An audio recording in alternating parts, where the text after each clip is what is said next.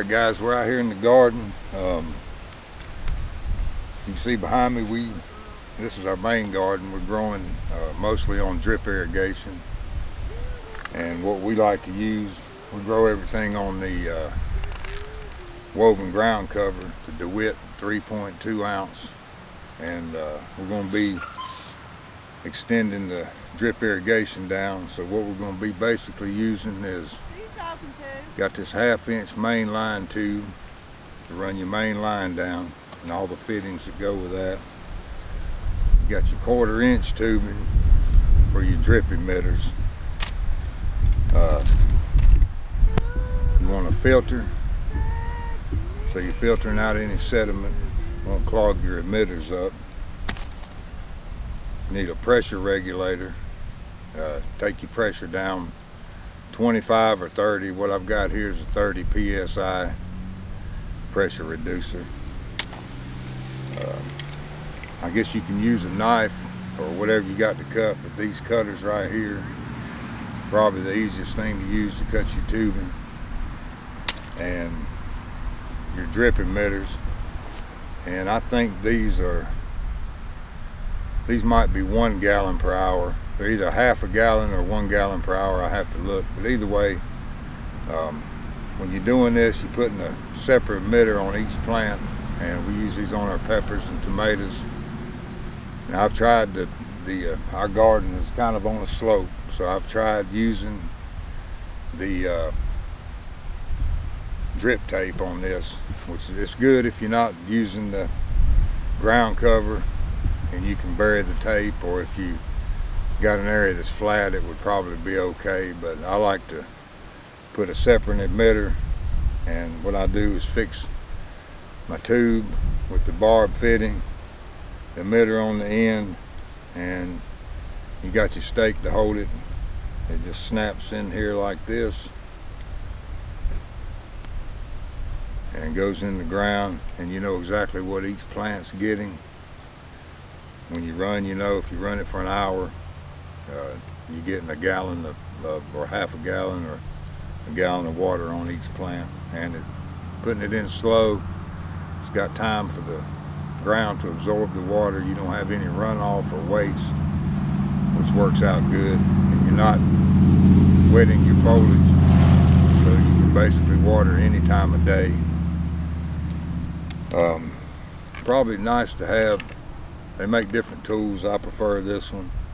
Tubing goes in there, you punch your hole, and you just snap your tube in, put your emitter in the ground, and I'm going to run I've got a line run all the way down. We extended our garden down to the bottom this year, so I need to run a separate line. I think I'm going to run a completely new line from the top all the way down for that. That way I can do the top garden and the bottom garden separate, because we're probably going to extend that out next year. And I don't know, I guess depending on how much water flow you've got,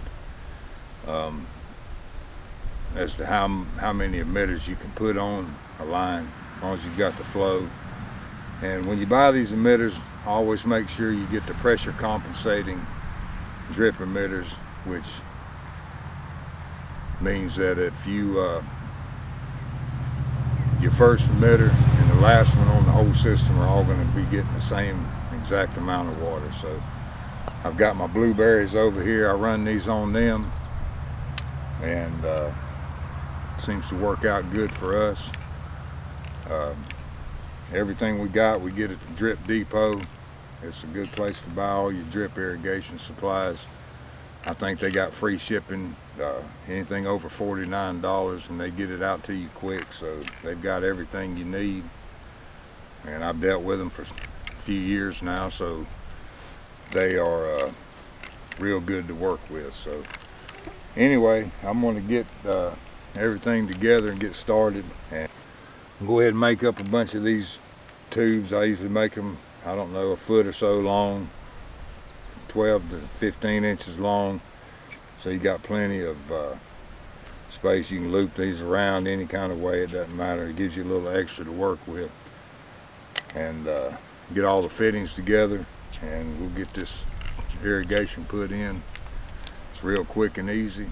All right, I'm gonna go ahead and run my line all the way down past the new rows of tomatoes we did, and go ahead and run it down to the okra so I can run lines on them later today. I'm just gonna do the tomatoes. So I need 36 these irrigation drip emitters to do what I need to do today. I'm going ahead and cutting all my 1/4 inch tube pieces. So I just take a piece that I use for a reference length. Just cut one you think's about right. I don't know what that is.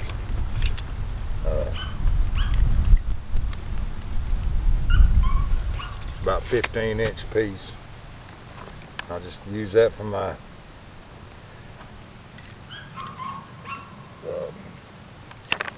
piece to measure by, and just go ahead and cut all my pieces.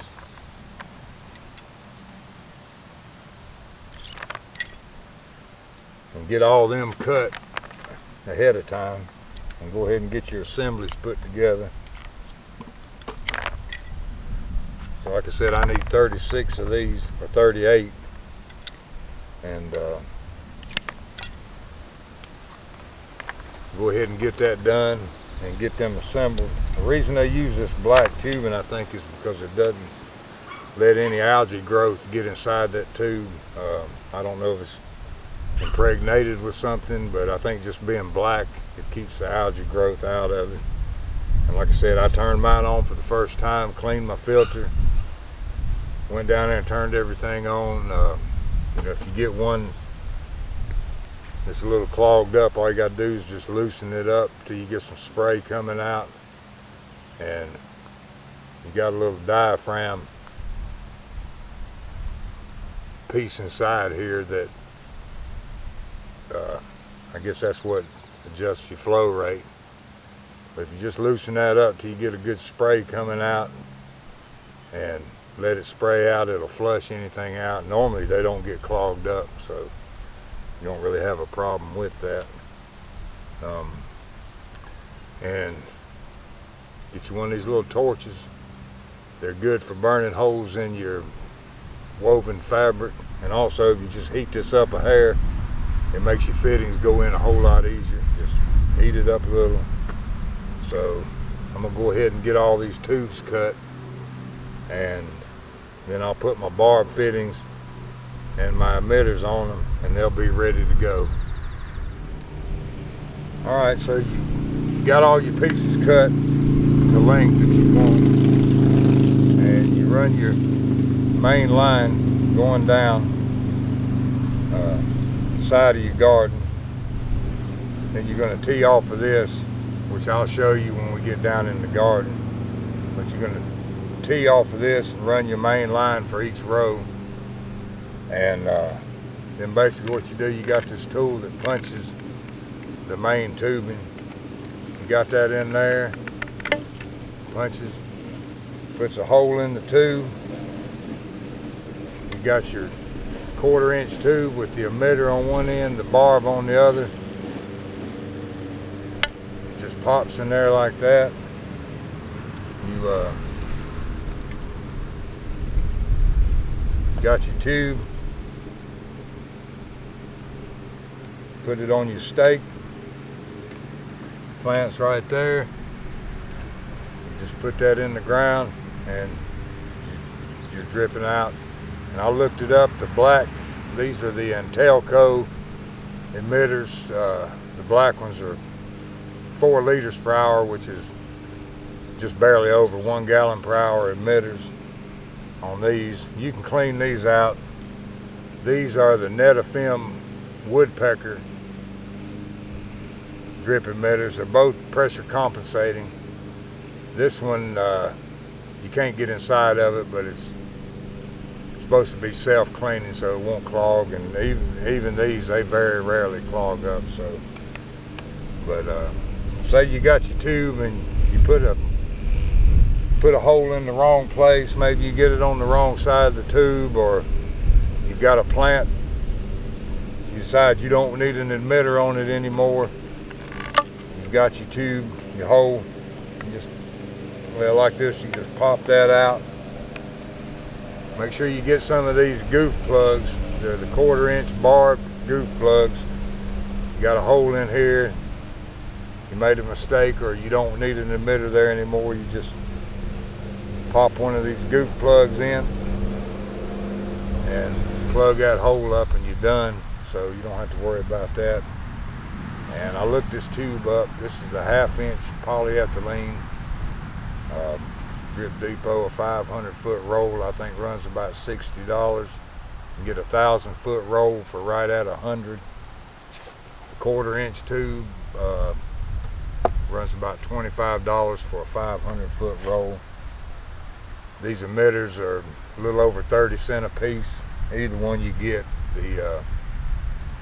I like the 1 gallon per hour. So, and I've got a, which I'll show you in another video. I'm gonna go over some stuff on that. I've got a IBC tote tank up here that I mix my fertilizer mix in, and I plug it right into my drip system and mix it diluted. I've got it on solar power, and I've got a tote right there with the battery and the 12-volt pump. So I just mix my fertilizer, ready to go. Bring my tube out and hook it right into my drip system, and whenever I want to fertilize, I just go ahead and run it out of the tank. I don't have any electricity right down here in the field, so I just run that off of the solar power, and I'll go over that whole system. Last week, I think from Monday to Friday, we had about 6 inches of rain, and we hadn't had any this week. It's been dry as a bone, so everything needed watering. So I went ahead and turned on my irrigation. That's the first time I've used it this year. We've been flooded down here. We're in the Piedmont section of North Carolina, so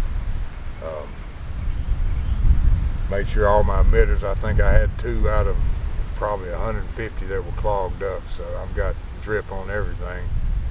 And I'm gonna go ahead and run another line. I'm gonna put the filter, the pressure regulator, run my main line, and then tee off of that, run my lines going down to the rows, and put my emitters on each one, and I'll show you all that as I'm doing it. Another thing, if you're running your fertilizer through and you're running off the house or any kind of chemical, it might be a good idea to put a backflow preventer to keep anything from backflowing into you. Now on a hose, I'm not sure, if you don't have it right at the house, how big of an issue it's going to be having anything, but I've got that hook straight. It's not got anything tied to the house, so I don't have to worry about it. But if you're running something tied to the house and you're running any kind of chemical or fertilizer through it, you don't want that backflowing into your system, coming out into your kitchen sink or into your house. So I'm gonna get everything together, get my main line run down here. All right, so we're gonna start off with a female garden hose adapter, and it's got like a push lock fitting on this end. Now you can use any kind of, you can buy a hose repair kit with a female adapter on it, whatever you want to use, with a clamp. These are like a push lock type deal. But you go ahead and start off with this. Got our main line tube, run all the way down the length of the garden. This will be our header tube, and this just pushes on here and locks in. Then you've got your pressure regulator. It's this one's a 30 psi, so that's just going to thread right into here, into your female hose. Then you've got your filter screen, and you can buy these replacement screens. These are cheap. These are cheap. That's probably not going to break. This eventually might get clogged up, or it's a real fine screen. It keeps any kind of debris from getting into your system. That just slides in. Anytime you want, you take that out and clean it. That goes in there, threads right into here, into your pressure regulator, and you set. You can put a quick connect if you want to just have it where you can put a quick connect on your hose. I like to use those a lot. And go ahead and set this where you want it. I usually order the good heavy duty landscape fabric stakes, and you go ahead and just stake that down where you want it, and you're ready to go. So we just run this all the way down the length of the garden, and then we're going to tie in. We've already ran the hose. The hard part is probably getting this stuff to run off the roll. I got to figure a better way to do it, but we'll go ahead and do that. We'll cut our tees in and run down, and we'll start putting our emitters in.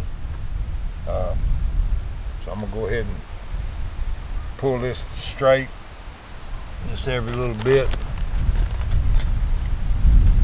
You can use the ones you get at the big box store, but they're really not quite as heavy duty as these. I like these better, but either one will work. But you just pull this down every so often, just stake it to the ground, and we'll do that, and then we'll come cut our tees in. I'm gonna go ahead and run these all the way down the length of the garden down to the bottom. All right, so we're gonna go ahead and I got my 1/2 inch tee. I'm gonna go ahead and cut a tee in here. So I want to come right behind my plants. Just go ahead and cut my line.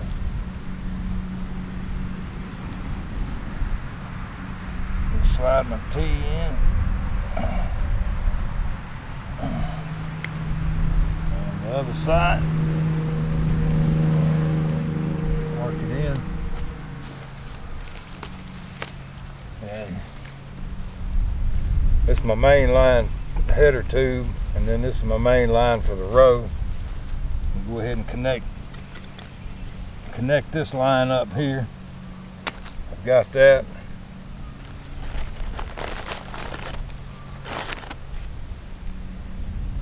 Stake this down here on the end, and I got a couple of these made up. I need 18 of these for this row, so I think I've got 4. But show you how to do that. It's got a barbed end on the emitter. They go in pretty easy, so you just slide that in till it stops, and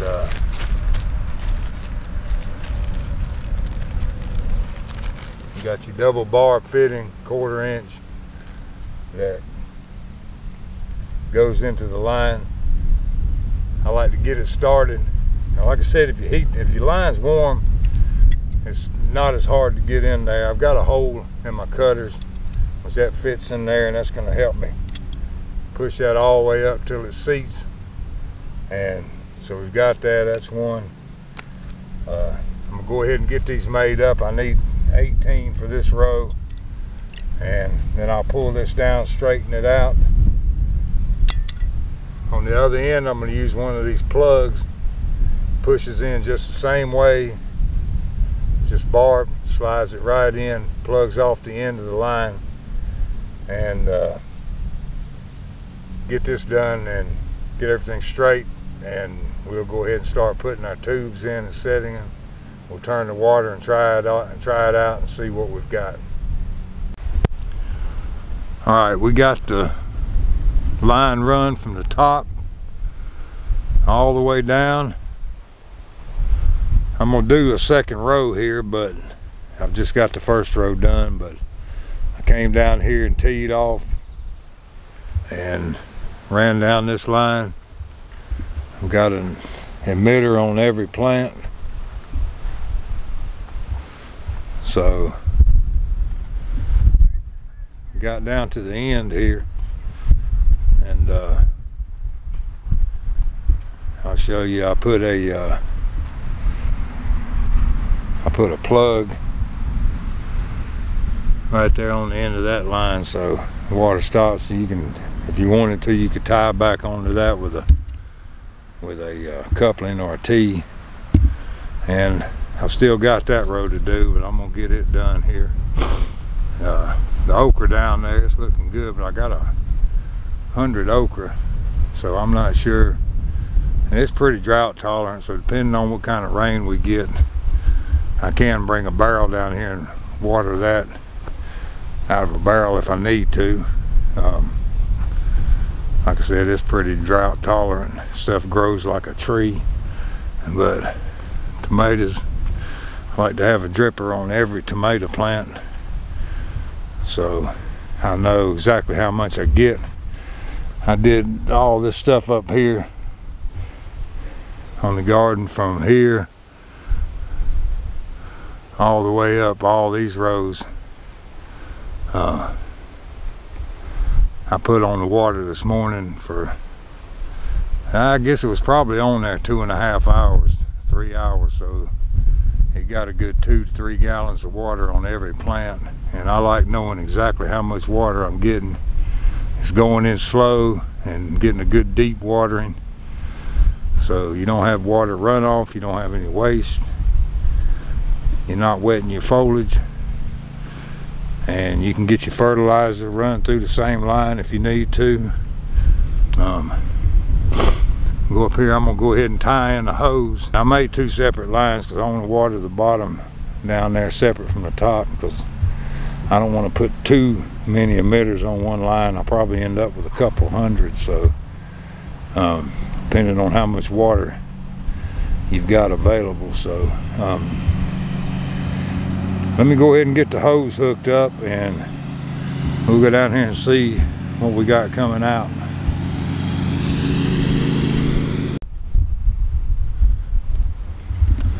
Alright, so I got the water on, and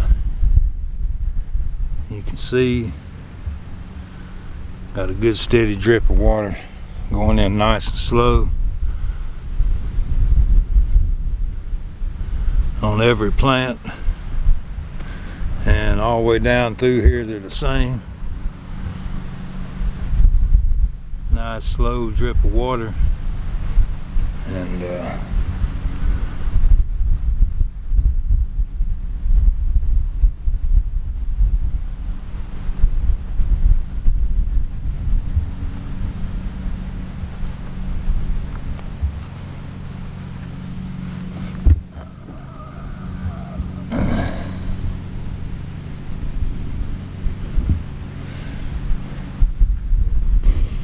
nice good controlled irrigation all the way down. I'm gonna go ahead and do this second row, but I guess that about wraps it up. So if you got any questions, just leave them in the comments. I'll try to answer you, and I'll leave a link to Drip Depot, so where you can get your supplies at. You got everything you need, I promise you. And like I said, it's free shipping, anything over $49. So a lot of these places kill you on the shipping charges. And I got some other good stuff coming up here soon. Be working on our orchard. I'm gonna try to get a lot of these trees straightened out. I've got my muscadines up on the hill. The rest of this garden, there's my other garden there. I've got all my blueberries in here. Got 100 blueberry bushes, and I'm gonna expand that on out. I want to eventually get about 500, so I'll be doing a lot of propagation. I've got some good videos on propagation, and system I've got for that seems to work pretty good.